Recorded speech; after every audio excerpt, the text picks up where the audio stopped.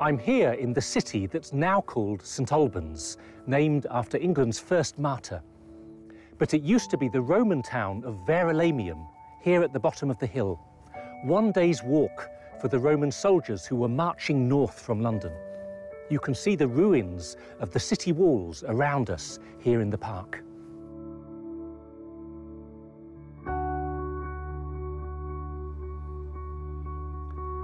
And if you go to the village of Capernaum in the north of Israel, you can see another set of ruins from about the same period in another corner of the Roman Empire.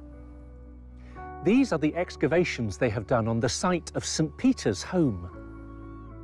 There's a large room in the centre. The foundations are still visible. And you can imagine Jesus sitting there with his first disciples, with Peter, Andrew, James and John, Mary Magdalene and the other women who had grown close to him, with his mother Mary, his cousins, friends and neighbours from the local villages. From the outside, this is just a group of people meeting for a meal. But from the inside, this is the beginning of the church. It's the community that Jesus gathered around him, sharing his life with them, teaching them, praying with them.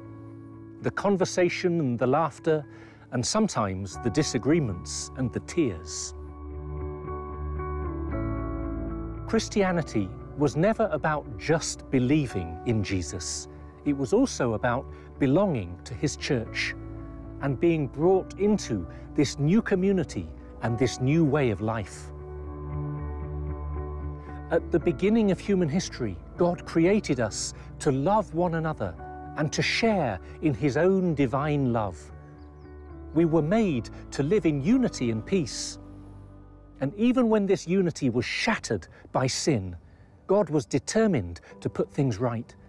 It was an incredible work of restoration over thousands of years. He chose the Jewish people to know his love in a special way. He sent them prophets and leaders. He gave them a pattern of worship, a moral code, and a set of sacred scriptures. And in the fullness of time, he sent his son, Jesus, to be their saviour. Jesus would gather all people, not just the Jews, into a new community of salvation. This is the church. God is fixing human history and putting things right. He is restoring the unity and peace that we lost in the Garden of Eden.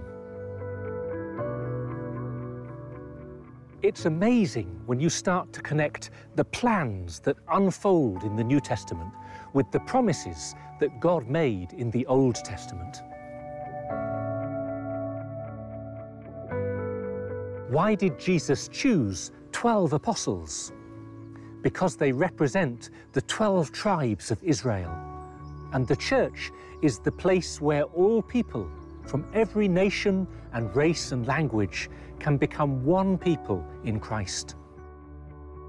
Why did Jesus go up the mountain to instruct his disciples? Because he was teaching them in the same way that God taught Moses on top of Mount Sinai. And so the teaching of the church becomes a gift for all people and not just for the Jews.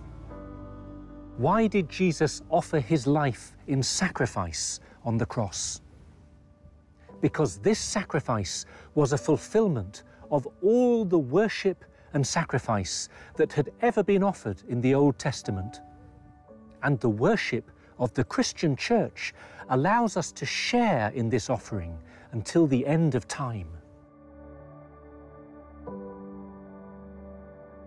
Imagine these people sitting with Jesus in St. Peter's home in Capernaum. Imagine the same group of people in Jerusalem a few years later, when the Holy Spirit comes upon the disciples at Pentecost. This is not just a random community. They are united by their love for Jesus Christ and their desire to share his love with others. This unity was part of God's plan for the human race from the very beginning. I know that many people today are suspicious of institutions and authority. They see that the Church has made many mistakes. They feel it's better to rely on themselves and find their own way. I can understand that instinct. But the Church, even with all its weaknesses, is meant to lead us to Jesus. And it's equally true that Jesus leads us to his Church. It's his family, his community. He is like a shepherd gathering his sheep into one flock. You can try to follow Jesus without the help of his Church, but if you keep following him faithfully, you'll discover that he is leading you to know and love his Church.